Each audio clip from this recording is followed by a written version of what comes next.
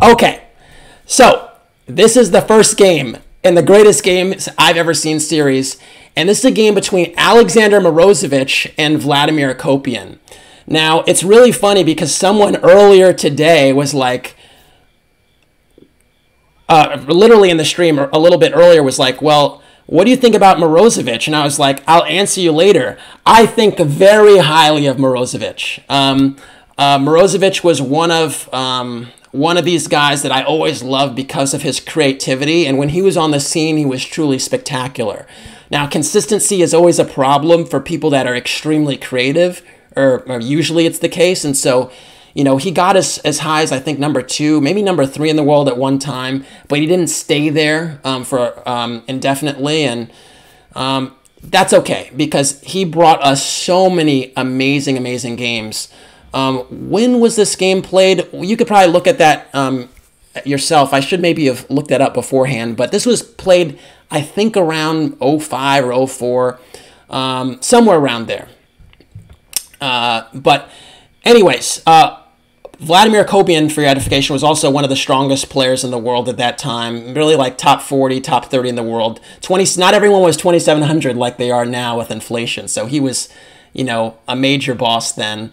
And he actually lives in the U.S. now. I actually saw him at a U.S. An open tournament in the U.S. very recently. So he's living in the U.S., coaching in the U.S., I believe, at this time. And I believe he even switched federations a la Aronian. But so I believe he is an American now. Anyways, after this game, I'm going to show you a game analogous to this, which I didn't play in the same brilliance as Morozevich, but, you know, you might say, oh, there's some similarities. You can see where inspiration came from. So let's get this started. So d4, knight f6, c4, e6, knight c3, bishop b4. So anyone know what this is called, what opening this is called? You know, we're going to have some audience participation here. I'm not just going to lecture the whole time. Yes, the Nimzo Indian. So the Nimzo Indian is one of the most you know, popular openings at all levels, and has a really, really great reputation. So much so, actually, that even the neural nets, most of the engines today, they actually prefer knight f3 instead of knight c3. Now, that's just a stylistic concern. I mean, it doesn't mean knight c3 is bad or anything, but you do see a lot of white players avoiding the Nimzo because it has such a sterling reputation. Now, over the years, many moves have been tried. E3, knight f3, a3 is the Samish, bishop g5, g3. I've played a few moves myself. I played knight f3, I think, mostly in my teens when I did allow this with white. I dabble with e3 sometimes in blitz. But I tended not to like those positions all the time because a lot of times they transposed into IQP positions, and I didn't love these IQPs with white. I always like to play against the IQP. But what Morozevich played is actually a line that I actually gravitated toward in my 20s, and it's the move Queen C2, and this is codifies the classical variation of the Nimzo. Now, it's a bit weird that you're developing your queen side without touching your king side right now. But the idea with Queen C2 is basically to try and get the dark squared bishop without actually spoiling your pawn structure with b takes c3. So that's kind of the intent there. And so after Queen C2, d5, white actually plays a3. And they're trying to get that bishop pair right away without having to spoil the pawn structure. So bishop takes c3, queen takes c3 was played. And here it actually starts to get pretty interesting because black actually played the move c5, and this is actually not the most popular move at all. These days, black players tend to castle, and you have a ton of games, and I really mean a ton of games, that go knight f3, d takes c4, queen takes c4, and b6. And this line has seen a lot of...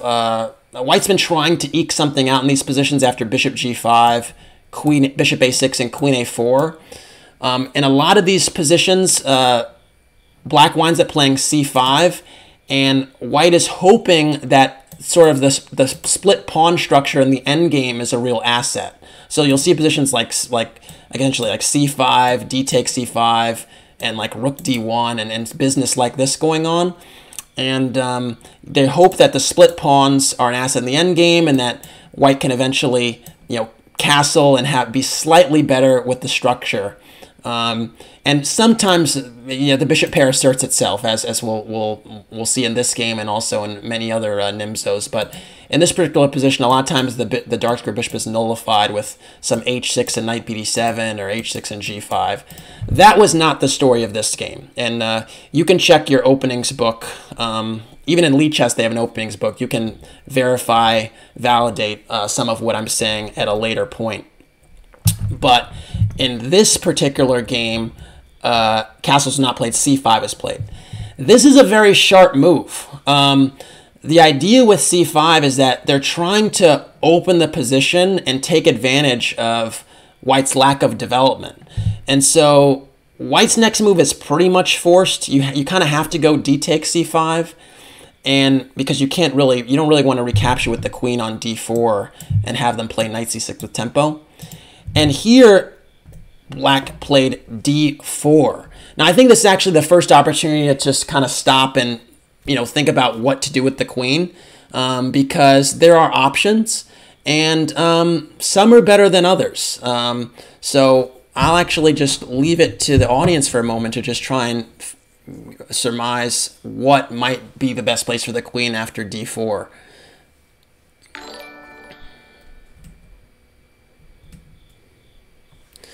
All right, so we have some queen g3s, we have some queen b4, we have queen c2, f3, no, the queen is under fire, so we can't play f3. Most people are landing on g3 or c2. So I think when you're kind of choosing between a few moves, one of the things you want to think about is the utility of the move, or how many things a move does. I was actually, I had a lesson a little while ago with a student, and I was saying, when you're basically deciding on moves that seem similar, you want to ask yourself which one does the most things. And so if we were just look at c2 and g3, both queen moves basically get out of harm's way, but I would say one of them does something more than just moving out the way and actually threatens something. And that's why, Morozevich actually played the move queen g3, because you're actually attacking g7 as well as getting out of dodge. Queen c2 is also viable, I believe.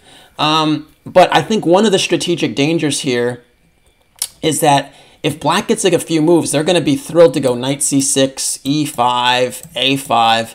And if they recover the pawn back and have this dominating center, white's going to have a problem. The other thing in some positions is you could potentially imagine that d3 could come with a tempo if the knight somehow can land on the d4 square. And I could see some opening up of the position where it's just devastating because, white is so woefully behind in development. So I think white has to kind of capitalize on gaining a tempo given their lack in development, and that's why queen g3 makes more sense. All right, so queen g3 hits g7, and black castled. What can be more natural than that? I say all the time on stream that usually when castling is an opportunity, it's usually the best move in the position. And it's usually the first or second best choice of the computer as well. I'm sure there will be folks here that will clamor about the exception to the rule, but there are always exceptions to rules in chess. There's rarely absolutes, and queen g3 makes a lot of sense. Now, I'm getting a question here. Casa, white is a pawn up. Can't he just defend? Does that have something to do with not playing queen g3 and playing something else, or does that come into contradiction with queen g3? So queen c2. So like I was just saying, defending this pawn is gonna be tricky. So just for an example, let's say black plays the move a5, right? Now b4 is in it. This might not be the best move, but b4 is a hell of a lot harder now because a takes b4 runs into the rook hanging on a1. So you might not even get to actually reinforce the pawn with the pawn. And if that's actually the case, you're going to struggle, essentially. So I'm not sure if you're able to if you cede the c5 pawn just kind of willy-nilly, you might actually have a problem there. And that's what I would say to that. So yeah, so queen g3, castles, usually the best move in the position. And the thing that's so amazing about Morozevich is the energy with which he plays. It's not always correct, but a lot of the times it is, and the energy is really amazing. And over the next, like, really the rest of the game, the energy that Morozevich plays with, really, I was extremely attracted to. And it begins now with bishop h6. So this is a move that, obviously has an awesome threat, checkmate, but it's really the beginning of a sequence of just being just crazy energy, like insane energy. And yeah, it gets me every time. So bishop h6 threatens queen takes g7 mate, and black really only has one viable option. That's knight e8. Just as a word, why is knight h5 not so great? I mean, because knight h5 does attack the queen and defend g7. Why is knight h5 not so hot?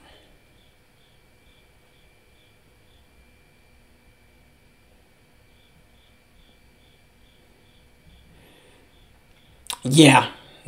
Flame Pelt got it on the money. Yeah, queen g4, brick e4, medallion stallion, Latin blonde. Yeah, everyone is correct about this. Queen g4 is pretty huge, right? Like, you're basically attacking the knight. It can't really be defended well. You play knight f6, and you're actually mated, and you're just not really holding it together. And you're basically going to expose your king in some way, shape, or form. So knight h5 is not ideal. So knight e8 is pretty much the move that you make to defend this mate threat. But the funny thing about bishop h6, it seems really primitive, because it's like, well, what's the follow-up, right? It doesn't seem like there's a logical follow-up here. But the move that Morozevich played here was h4. And h4 is a fantastic move. Now, it does seem very caveman, but one of the things that's so amazing about h4 is black gave up their dark squared bishop on move 4 or 5, right? In this Nimzo position. And so the dark squares are sensitive.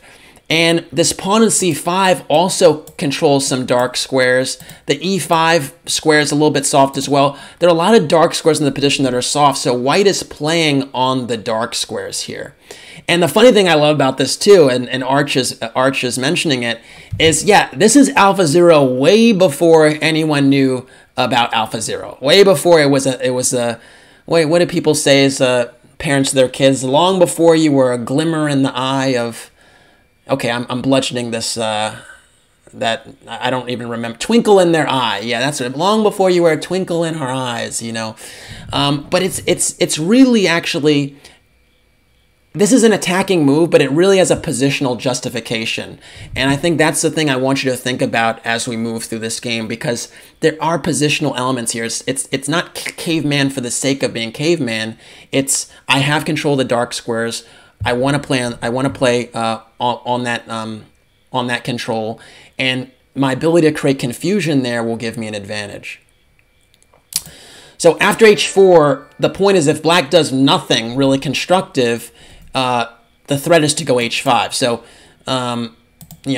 let's say I'm just going to make a move like a6. Let's say it's not a great move. The threat is h5, and let's say, like, let's just say for argument's sake, knight c6. You could take on g7 and then go h6.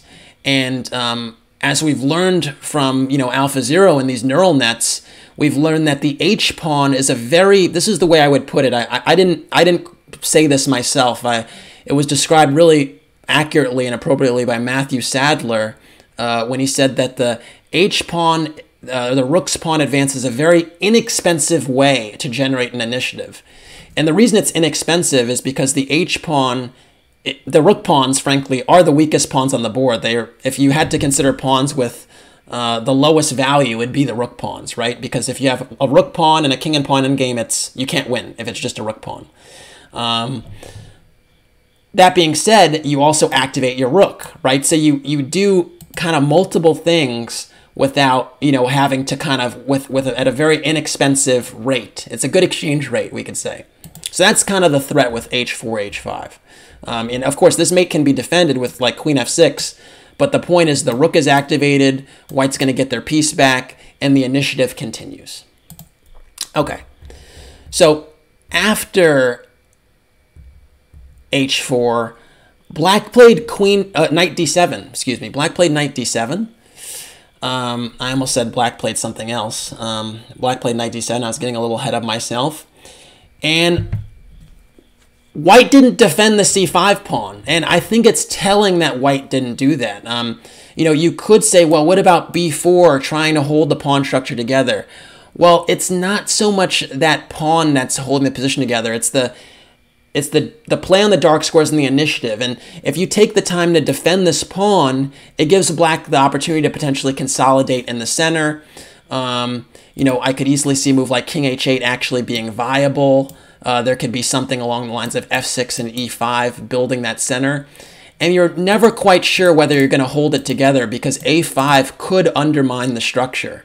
With you being so woefully behind in development, it's tough to say whether you'll be able to keep it together.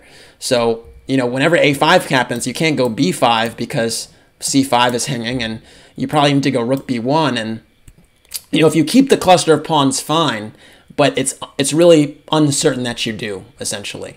So that's kind of the dynamic there. So, okay. So knight d7 was played, and b4 is not the move that was played. Morozevich played h5.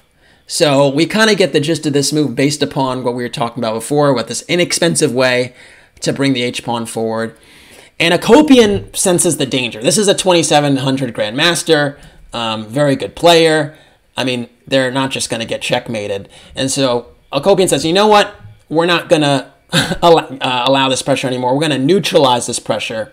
And Akopian played the move queen c7. Very sensible move. The knight defends the queen. It's also defending g7. There's no opportunity to take on g7 now because after bishop takes g7, black would first take the queen and then recapture the bishop and just be up a piece. And so that's a no-go. So what would you do as white here after queen c7? This was something that, basically this question really is critical because this is kind of an inflection point in the game where it's like, are you trading queens? Are you keeping it going? How do you do this? So there's some suggestions rolling in. I'll give another 15 to 20 seconds. And yeah, a lot of the moves people are saying, it's like, this is crazy. That is crazy. So yeah, but it's really fascinating. I'm gonna pour some water.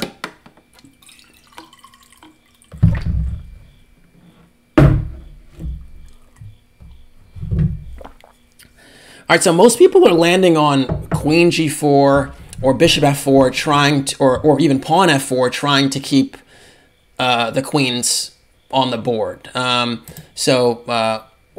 now there's a new idea of queen takes c7 and b4. The problem with queen takes c7, just to address that, is the bishop's automatically attacked. So you actually don't have time to defend your pawn. And if black recovers this pawn and there's no attack, I mean, you're going to be a bit behind development, and you'll have the bishop pair, but that could be an issue. If bishop f4, e5, and then bishop h6 back, as was also suggested, I'm not sure that basically white has actually managed to really get anything done here, because now it's black's turn to move again, at the very least, they can step out the way and break the pin. The move that was played, and full credit to some of the folks in the chat that did recognize this, the move that was played in this position was Rook H3. And Rook H3, frankly, I'm just like, wow. Like, I was kind of aghast when I saw this. I was like, what in the world is going on?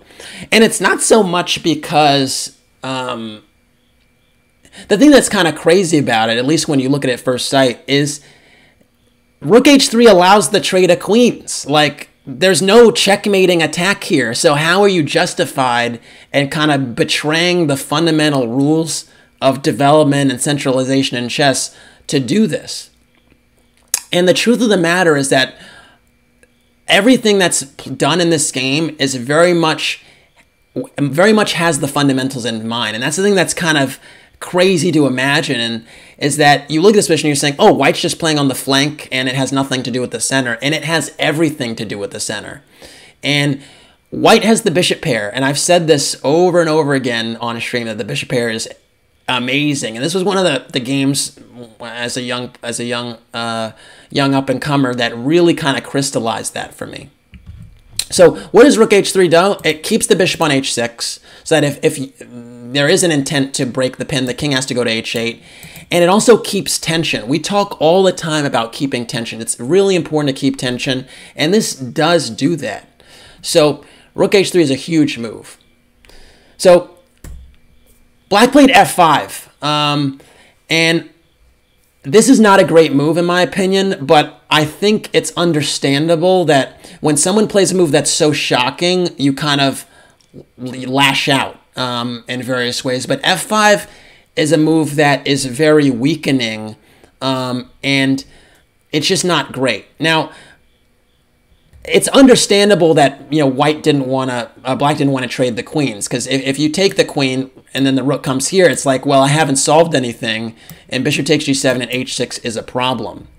But that being said, I think well, the problem is too that there aren't many good moves. So the move that I was going to suggest that kind of looks natural is king h8, but king h8 fails.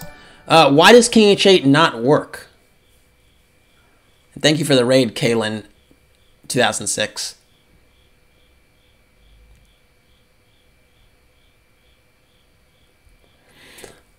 Yeah, it removed the defender, right? Exactly. So bishop takes g7 just becomes a huge issue, because now it's a check, and because it's a check, there's no time to trade the queens here before you take the bishop, and the knight is simply overloaded. So if knight g7, queen takes c7 is a huge problem.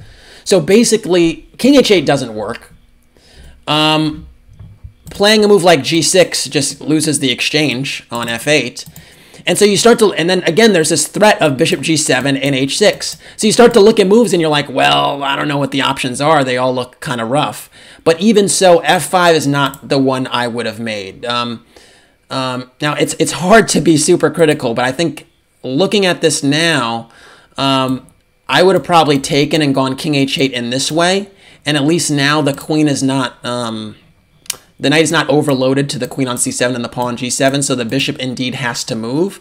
And if black was able to set up some dark square pawn chain in the center to restrict the dark squared bishop, there may be some reasonable play here for black, given the uniqueness of white's development scheme. So, but again, white would have the two bishops there as well. f5. Let's again address f5 for the third or fourth time already. It's weakening. What specifically does it weaken? Well, it weakens, I always say when you push pawns, well, when you move any piece, frankly, you're moving it away from squares it was previously defending. And it's all the more important with pawns because this is not checkers and they can't go backwards. And so whenever you move a pawn once, you're weakening two squares. So it's always the squares adjacent. So if this pawn, let's just say the pawn on b2 moved once to b3, you'd weaken a3 and c3. Now, when a pawn moves twice, two squares, you actually weaken four squares. So F5 weakens E6, G6, G5, and E5. And not all weaknesses created are equal. The main issues here, or most salient issues here, the E5 and G5 squares, specifically because black does not have a dark squared bishop. So that's the thing to really consider when you're thinking about pawn moves. That's a huge, huge thing. And the thing with weaknesses is you might not be able to take advantage of them right away. You might not ever be able to take advantage of them. But that's something you need to keep in mind when you're making decisions. You have to be really judicious about what you're willing to give up. I mean, chess is a game of give and take to a certain extent. Whenever you move a piece, you're weakening squares. Almost every time. There's a very few examples. Like if a bishop is on A1 and it moves to B2, it didn't weaken any squares because there were no other squares it was controlling. But in most cases, it's happening. So it's important to keep that dynamic in mind. Okay, so F5, Queen takes C7 was played. I think that's one of also the stunners here. As you look at this and you're saying, well, white is playing for some attack on the G file, right? This H4, H5, Rook H3, this caveman style. Well, actually, that was just an opportunity to basically move to another position and basically transform your advantage somewhere else. So white got what they wanted out of this. Morozevich got weakened dark squares and a bishop pair. Now he's going to go to work. So queen takes C7, knight takes C7, the bishop has to move, bishop G5. Okay. You see immediately the impact of this F5 move, right? You can't play F6. And now knight takes C5 isn't a move because after knight takes C5, you have bishop E7, right? So it's already kind of showing how this F5 move kind of sticks out like a sore thumb. So black played E5 here, at least kind of solidifying the center to a certain extent. But is that center so solid? Black would love this pawn to be back on F6, but it's not there. And so Morozevich is like, all right, well, let me install my bishop on this nice square. Bishop E7, hitting the rook on F8. And after rook E8, bishop D6, another tempo. So tempo, defend the pawn. Now white has a bishop pair and a pawn. That's a pretty big deal. In positions that were kind of less irregular, a bishop pair and a pawn up is a winning position, all things considered. So black has to basically shift the dynamic in some way or it's going to just be over. That's amazing looking at black's perceived central control, perceived safer king, that's the case, but that's the case. All right, so knight E6, hitting the C5 pawn. What does white do here?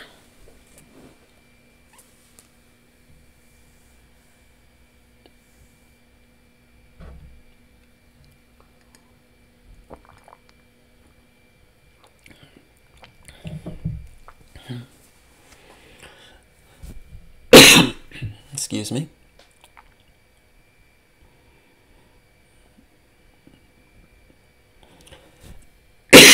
Excuse me. Okay, so some answers are rolling in. We have, I'm just going to read some stuff from the chat. We have rook G3, B4, knight F3, H6, all very interesting moves. I think, again, just to kind of rule out B4, it is a move, but when you play B4, you do give black the opportunity to activate their rook.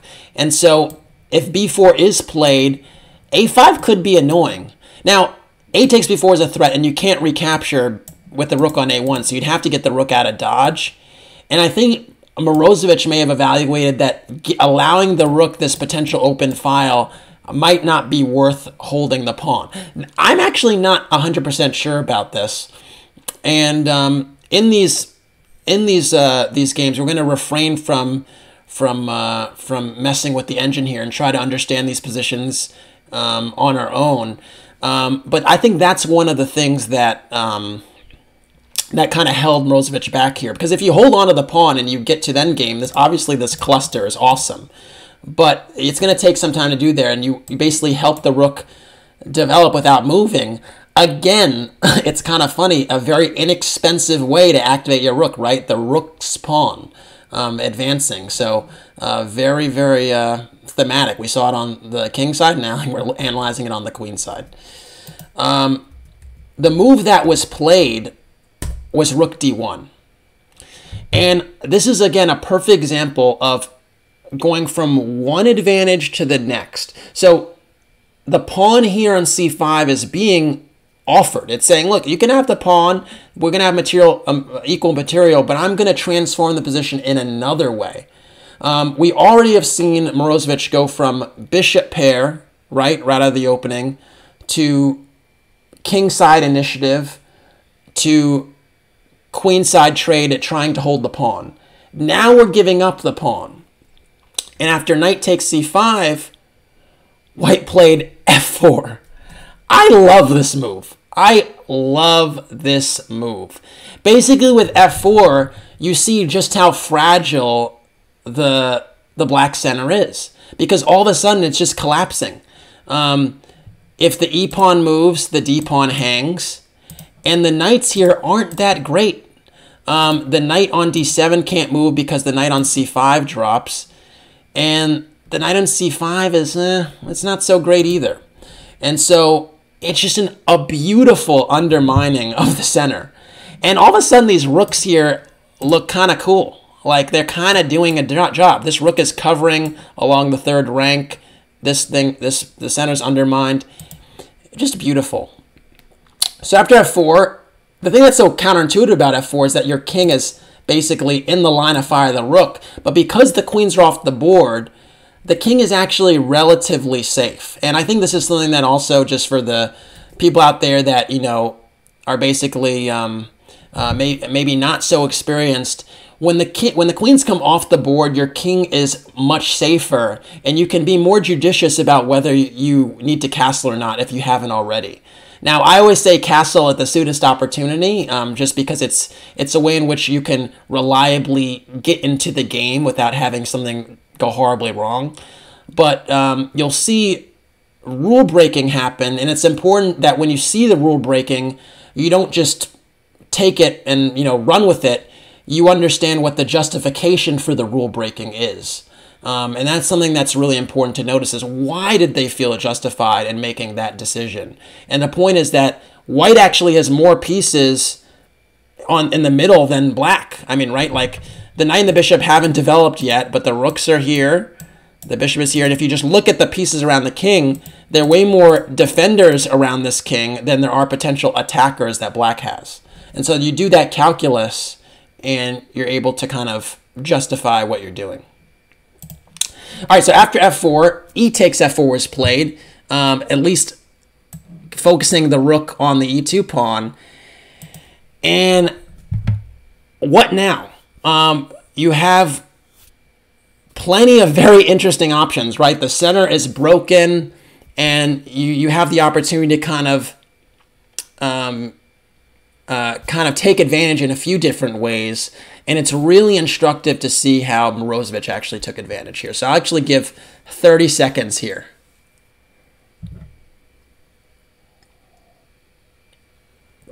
I'll take some more water. I got a large Brita water filter here. I'm going to drink a lot of water tonight.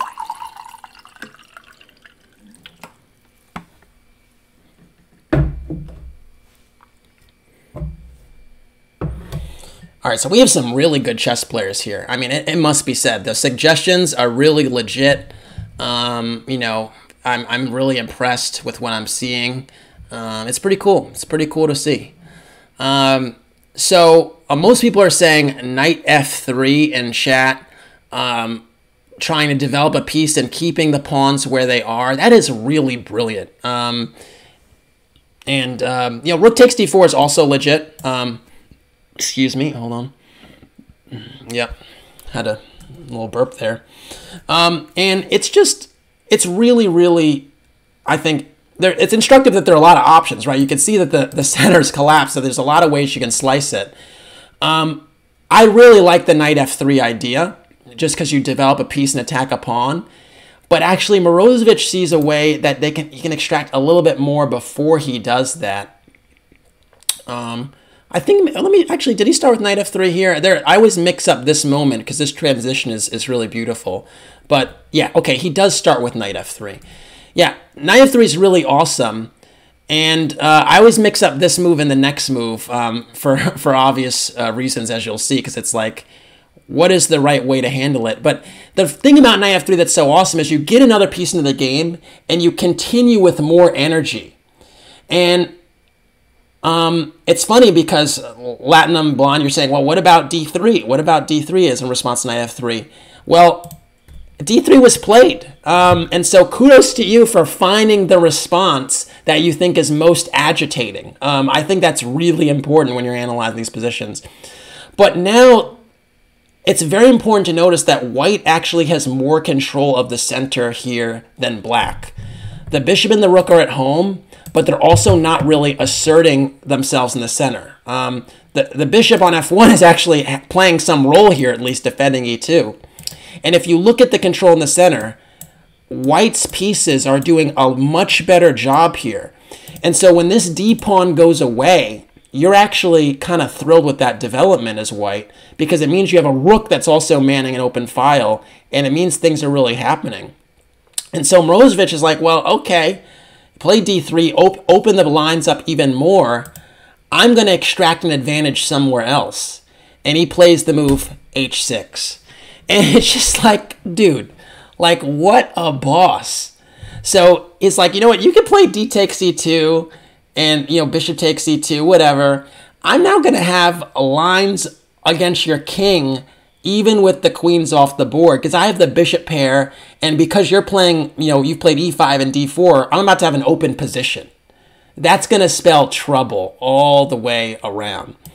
And so the funny thing about this is that you play g takes h6, and my God, like these, first of all, these pawns are sitting ducks. But second of all, the king is not safe. The king is just not safe. I mean, rook takes h6, maybe some knight g5, bishop takes, everything's collapsing, basically.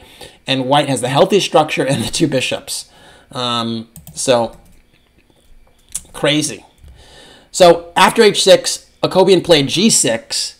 But now, I mean, as we've learned with the neural nets, I mean, hello, look at the weaknesses here. And it's just so funny how this king, which, you know, seemed to be safer than the white king, now starts to really feel the pressure after the move knight g5.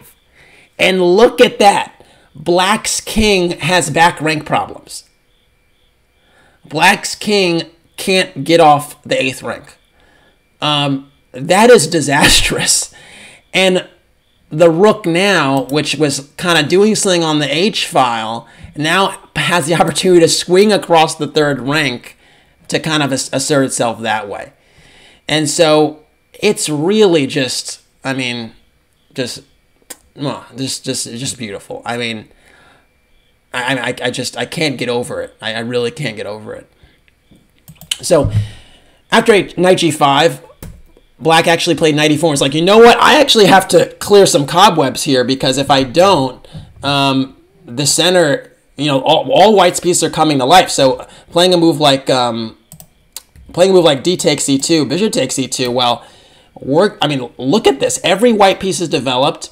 How could you have possibly imagined that looking at the position from move, you know, 10? It seemed like it was just only white's queen that was developed. And there was positional outclassing that happened here. But there was a fundamental understanding about positional play. It wasn't like Morozevich was trying to checkmate. That was not the intent at all. He was creating confusion on the flank to influence play in the center. Okay, so instead, knight e4 is played, and these two pieces are attacked. So bishop takes f4, of course you keep the bishop, and then d takes e2, bishop takes e2, knight takes g5, bishop takes g5, and the dust is settled. I mean, I think everyone and their grandma would say white is better here, right? The material's equal. White has the two bishops. White has a safer king. White has a much more attractive majority to on the queen side. That's easier to mobilize. Black's majority is extremely inflexible, and because of that, white is just dominant. But the game is not over yet. And again, there's another transition now that happens that really the neural nets, the modern computers have kind of demonstrated recently, that kind of has helped change our understanding. But I think it's pretty cool that Morozevich had this understanding before we got these new fun toys to work with. And what he realized is he can actually convert his advantage or transform his advantage again. And so after knight c5, rook e3 is played. Excellent move. We see this all the time now where you trade your opponent's active pieces away and leave them with passive pieces, and they're just losing. This was not as clearly crystallized before Alpha Zero, I would say. It was something we kind of generally understood, but it's amazing how brutally direct it is. Why does rook take c3 not work? Well, it doesn't work because of rook d8 check, intermediate move. And the point is then after king f7, bishop takes e3, it's a wrap. The knight is under fire, the bishop can't move because of the pin, and white is ready to go rook h8 and capitalize on the h-pawn that shuffled up the board all those moves ago. And so there's no opportunity for white to actually trade on, or for black to trade on e3. So after rook e3, knight e4 is played, and this is a pin, so white played bishop f3, and black played king f7, and here Morozevich played bishop h4, just keeping the tension. Really nice move here. Again, when you have the ability to keep the tension, do so. There's no need to trade just yet. There's real pressure here. And, you know, just keep the tension. It's a very, very nice way to kind of, you know, keep the position going. Bishop e6 was played now. And here actually is kind of a crisis, if you will, because black is now getting some counterplay. The king is not suffering from back rank problems at the moment. And, you know, black is starting to get active. Maybe the majority is getting attacked. So Morozevich has to make some concrete decisions here about how to kind of play this position. And he starts with the move rook d4. I think that's a very not obvious move. I think a lot of people would have played b3 here and just defended the pawn like this. Rook d4 is really strong because you attack the knight once again, which means that you have the option of taking on e4 and not walking into a pin.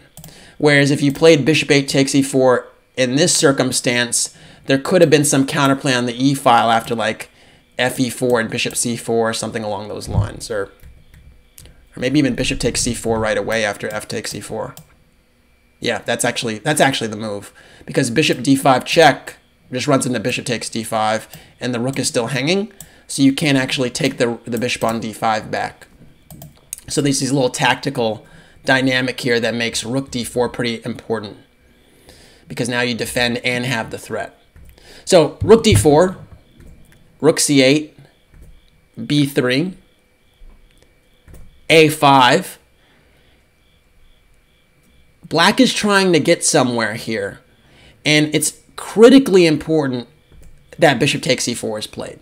And it's funny because you play this type of position, and it seems like, what the heck are you doing giving up the bishop pair? We've sung the praises of the bishop pair for the majority of this game, and then you just give it up like that? Why? Why did you give it up?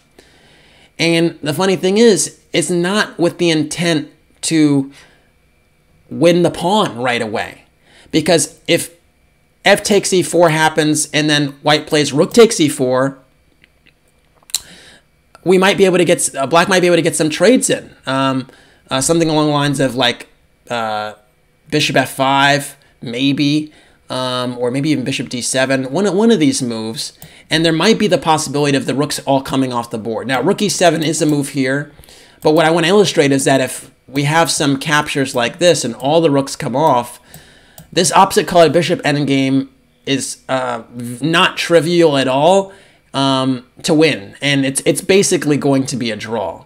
And the reason it's going to be a draw is because black can ultimately just sit and obstruct the path of the last pawn that white has after they create a passed pawn. And in some circumstances, to hold the king side together, they can even sack a pawn with g5 so that the bishop is tied to the diagonal. Because one of the issues here is if the king winds up getting to g7 and the bishop is on g5, you wouldn't have any opportunity to defend the h7 pawn because this diagonal would be the shortest diagonal in the game for the light squared bishop to defend that pawn. So actually there's sometimes you sack a pawn so that you keep the diagonal long enough to defend, and you can kind of cover. You can use your bishop and a pawn to cover too. Just to illustrate that, I'm just going to make a few moves. So let's say king d2, g5 takes, something along these lines.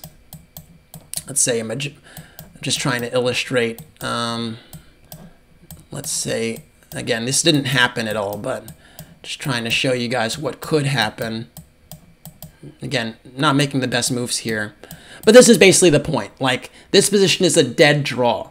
And the reason it's a dead draw is because you can't break through on the king on the king side, and black essentially just obstructs on the queen side. And so this is the kind of thing you'd want to avoid. And this is why, you know, some people mistakenly think that all opposite colored bishop endgames are drawn because of this kind of dynamic. But it's not really the case. And usually it's not the case because as long as there are heavy pieces on the board, rooks or queens, that dynamic is not really present. Which means that like white can kind of extract more of the position before trading everything. So after bishop takes e4, f takes e4. Instead of taking the pawn on e4, white plays a4, and this is massive. And the point is that this e4 pawn is a weakness, but in truth, black would actually rather have it gone because then the rooks would be active. And so by going a4, the brilliant thing about it is black's rooks have no open files. This bishop on h4 does a masterful job of covering d8, and there's just no other file to work with, especially with the e-pawn being blocked. And so what you do in these positions where you have opposite colored bishops and you might have a space advantage or whatever, is you basically begin to basically limit their options before you actually do stuff. And with a4, white is fixing black's queenside structure. The kingside structure is already fixed, more or less. And that's just masterful endgame play. So after a4, bishop f5 is played covering the pawn, and white went rook d5. And now all of a sudden it play shifts from being, forget about the e-pawn, the queen side is soft, so we're going to massage that. Black went b6 to defend the b-pawn, and then rook d6 happened, and there's a new problem, the b6 pawn. And there's no opportunity to defend b6 with rook e6 because what? Why is rook e6 not a great move for folks out there that I haven't asked a question in a while?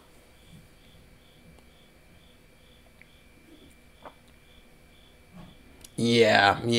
Everyone is saying this rook d7, and the king goes. You have to deal with the h7 pawn. If the king goes to g8, can I interest you in rook g7? The king then goes to h8, and this is just not going to end well. I mean, it's just not going to end well. This king is in a bad way. Now, if the bishop somehow migrates to this, the dark square bishop migrates to this diagonal, it's a wrap. So, anyone have any fun way for the bishop to get to this diagonal? There are a few really, really awesome ways. Yeah. They're pretty cool stuff. I mean, the energy y'all are pretty strong. I love this king e2, bishop e1, bishop c3 dynamic. I love it. I maybe would have put the king I wanted to put the king on a dark square, but then it's just in the way. So I actually would go king e2. And again, once this bishop gets here, it's windmill time, and it's just a wrap. And so you could see very clearly how the structure just collapses. It just completely collapses with the king being here like that. So yeah. All right. So basically, because rook d7 is a huge problem, black has to go rook d8 Active rook, passive rook. That's the real difference here. Oh, we have a question. Let me go back momentarily. What about, so we're talking about this position, and what about bishop g4 check? Yeah, this move annoyed me. I mean, this is why I wanted to have it on a dark square. I probably would have gone king d2 and been patient because I'm still holding the d file. So I'm not so concerned about this rook activating. I mean, you do have rook d6 check, but the point is, as soon as this bishop gets to this diagonal, it's over. So even a move like rook d3 doesn't save anything. White can just take and go bishop f6, and it's, oops, whoa. Takes on d3 with the pawn and go bishop f6, and it's over. This is like already mate in one there. And yeah, rook f8 doesn't really change that much. A move like bishop e5, bishop d4, or even rook takes g6 for that matter, just wins the game on the spot, winning an exchange. So yeah, there's a check there. You're absolutely right about that. You do have to figure out kind of what's the cleanest way to get the bishop to the diagonal, but the boots on the ground doesn't really change. There are fixed weaknesses and a king in the doghouse. That's a problem. All right, so rook d6, rook b8, king d2. Again, shifting this king over. There's no contesting of the open file. Rook b7, king c3, and the king is nicely tucked here. Also, very subtly, it's closer to these weak queenside pawns, and so that makes a big difference as well, as white is trying to break through. And this game ended in just a few moves. Rook e6 was played, trying to contest the rook. Rook d8, no thank you. This rook is super active. No need to trade it for a passive piece. Now rook h8 is also a big threat. So g5 was played, just trying to shed a pawn to kind of keep this pawn, stay connected to this pawn. As we mentioned, that's a dynamic in some of these opposite-colored bishop endgames. With rooks on the board, heavy piece on the board, this is never going to be a real solution. So bishop takes g5, rook g6 was played, and just rook g3, just defending the bishop. And it's kind of cool because you think, oh, rook g3, now the e-pawn is free to go. But the king is just so weak here that there's just not a whole lot of counterplay. And after e3, how would you handle this position? Because it looks like all of a sudden white has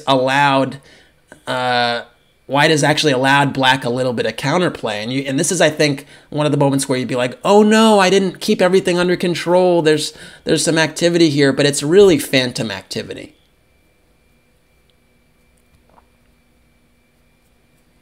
So you got to be a little careful. A move like rook f3 might run into rook takes g5, hanging the bishop. And we don't want that. Rook h8. Yeah, that might be a possibility. That could be a possibility. That's a good idea. Good idea. Yeah, white played rook d5. Just challenging this bishop. A lot of times when a pawn is close to queening, you do want to kind of get it under control, and the king couldn't approach. So the next best thing is the rook, and rooks love to be behind pawns. And so I think I was surprised no one said rook d1 coming back. And rook d1, does actually stop the pawn from queening. But the reason rook d5 is so strong is because you attack the bishop with check, so there's no time for e2. And then after bishop e6, rook f3 seals it, because basically now this king is just basically in a vice grip of its own making, frankly, with these light pieces blocking it and the dark squares just corrupting them. And even if rook f3 wasn't a move, rook e5, that's really what I was going to illustrate, is that rook e5 essentially picks up the pawn no problem. And black being down 2 pawns with a host of weaknesses on the queen side and a weak king is a win every day, especially with the rooks on the board. It would actually be a very easy win with the rooks off because of bishop d8, collecting the queenside pawns. But the rooks on, it's just very easy. It just so happens that after bishop e6, there's actually a tactical solution with rook f3.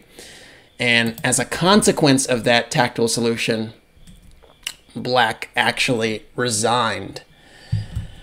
Now, I don't know about you, but that is one of the greatest games I've ever seen. And it's not on anyone's lists. I don't think it, made a major dent for a lot of people.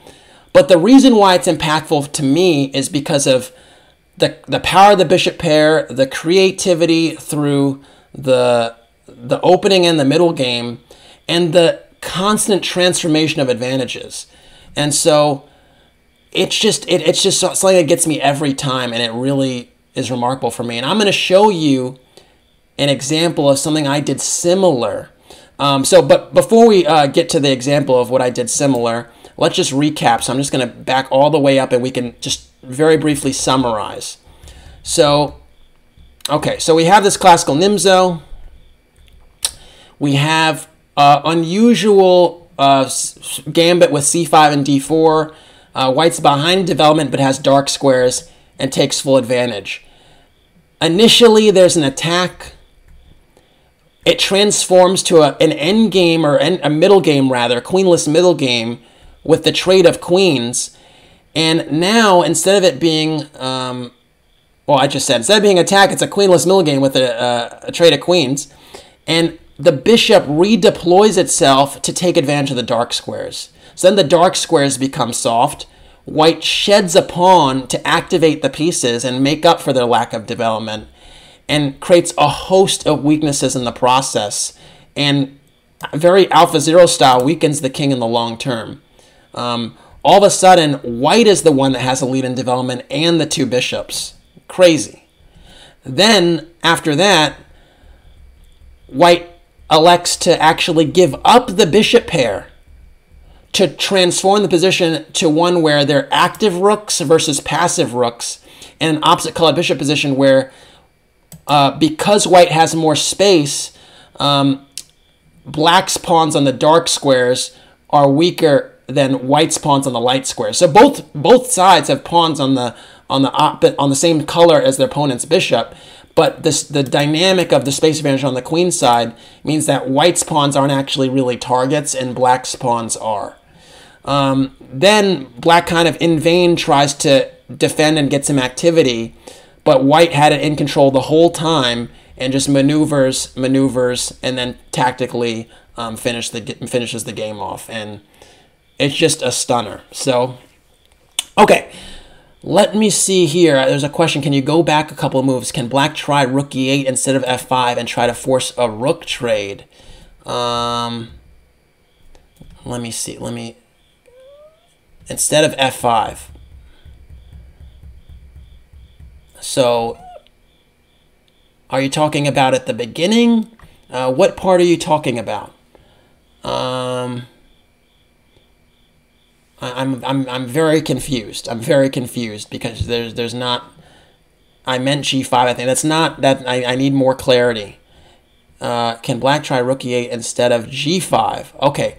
So instead of g5, so let's see where g5 happened. Okay, so can black try rook e8 instead of g5? That's a great question. That's a great question. The reason rook e8 can't be played instead of g5, or it's not particularly effective, is because after rook takes e8, king takes e8, g4 picks up the e4 pawn and keeps the initiative going. Bishop takes g4 is impossible because rook takes e4 check, right? So because of that, the bishop has to, because of that, the bishop has to back up. It has to go to e6 or d7, probably e6. And after rook takes d4, again, with one pair of rooks on the board, this is winning every day of the week and twice on Sundays, because white can very easily hone in on the b6 square. So now the play would shift to going like bishop f2, rook e5, rook b5, and the pawn will drop at some point. And you have to also worry about the h7 pawn. So that's why rook e8 doesn't hold up, in my opinion. There might be a even more convenient way to win the game, but rook e8 and it takes in g4 is sufficient enough. Okay, so I am now going to show you a game that had some shades of of this Morozevich game, in particular the endgame component. And it's funny because this was played after, I'm pretty confident this was played after the game, after the Morozevich game. The game I'm finding here is in '09 that I'm played when I was a 2100. And I was, very new in my understanding of a bishop pair, but I thought that this game really helped me, the Morozevich game rather, really helped me understand how I can work through a position. So I'm not going to go over the whole game here, but I'm going to show you the moments where I thought it was analogous. So I was white here, and I played e4, and we had a French, so I got a bishop pair kind of quick. This is the Armenian line of the Winnowur. It's a very unusual line, and I don't think I played the opening particularly well. But I just want to show you a moment later on. I was trying to be creative here. I don't know if you noticed, but Rook G1, Rook G1 and G4. This was my vibes then. I think it's wholly unnecessary. I probably should have just castled, but again, this is these were the vibes at the time. Okay, F6, G4. I thought I was really clever, just kind of full steam ahead. And we got to a position after queen takes e5, and knight takes e5, where I felt my position kind of slipping away. And I was frustrated because, this was like a 23-30 FIDE player. And I was like, man, I thought I had this nice attack, and I've traded queens, and, this was not exactly how it was supposed to go. But I have bishops. I do have an active position here, and I was like, how do I keep the game, how do I keep the initiative going? Because black is threatening to win an exchange with knight f3 check, and they're threatening knight takes d3, essentially ridding myself of the bishop pair, and maybe the c-pawn becomes a problem. And I was very proud of my play the rest of the game. There are probably some flaws with it. I've not deeply analyzed it, but I was very proud of the way I handled it. You're going to see some similarities here. So I started with the move f6. I actually was like, take my exchange on f3. I'm cool with that, because I thought if knight f3 check, king e2, knight takes g1, rook takes g1, I thought, man, this is really good energy for with the bishops here and the rook for the exchange down. I thought, man, this is really crazy, crazy pressure for black to deal with. So black didn't go knight f3. They went knight takes d3. And this is actually what I expected. And I played c takes d3, and I still have this pressure on g7, but they have this kind of annoying move g6. And the point is with g6, they're saying, you know what, if you take on g6, I'm going to play king f7, I'm going to attack your rook and then take on f6, and I'm going to essentially wriggle out and, even have the better pawn structure. And I thought the way I handled this was actually pretty cool. Does anyone want to take a stab? These are very similar to the way that of the Morozevich game. Anyone want to take a stab at what I played?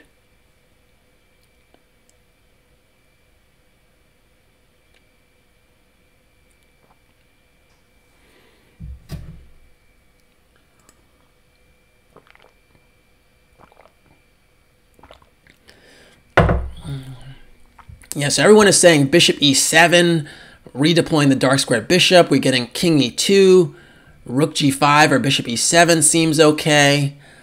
King e2 bong cloud. F4. So the move that I played, I thought activity here was critical. And one of the things that I was thinking is my bishop on a3, in opposite color bishops, you always want to think about your bishop's activity versus their bishop's activity. And I was really keen on that. I was thinking about Morozevich game, right? And I played the move bishop d6. And I was so proud of this move.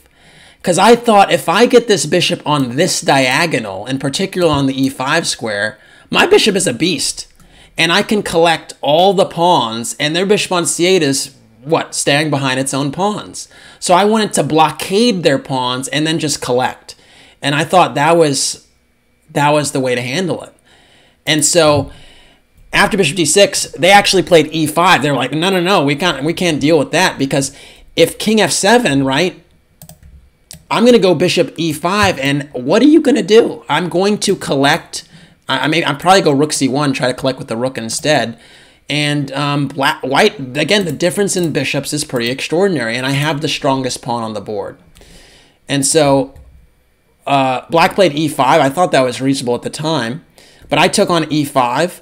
They played bishop f5 now. I thought that was a very smart move, willing to give up the exchange to actually get some activity, because they do have activity here. But I wasn't really vibing with that exchange. I mean, again, I was in Morozevich mode here. Excuse me, I did not queenside castle. I just played the move of bishop takes c3. And I said, look, we're going to have an even pawn position potentially, but the activity is going to be the difference. And so they actually played rook h7. They're like, you know what, maybe an f7 check is not a problem now. And I went king d2. And then after rook c8, I went bishop d4. And I just want to point out here that this bishop is basically on a lovely outpost.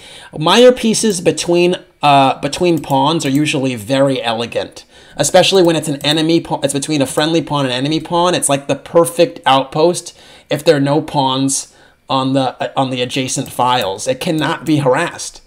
And so all of a sudden, I have this massive bishop that can't be challenged. And I have not had many minor piece outposts like this in my life, I must say. And there's really not a lot of counterplay for them, and they constantly have to worry about this f6 pawn. And then basically from here, it's just about improving your position. And so, a la Morozevich, rook c7, threatening rook c2. How do you think white should parry rook c2?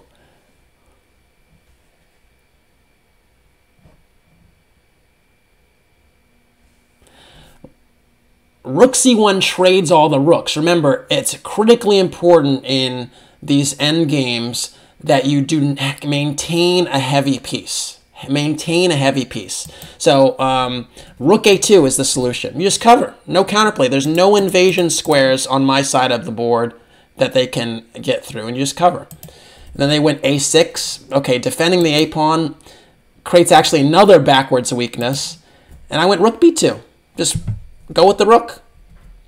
And then rook e8, f4, taking more space.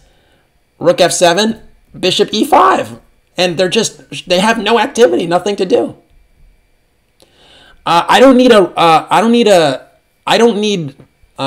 just need to play a position where I don't give up my rooks. Because again, you need the rook to extract more from the position. If you trade both of the rooks, a lot of times that's when the opposite colored bishop's positions can be drawn if the king gets the center really quickly. So you need to extract more before you give it up.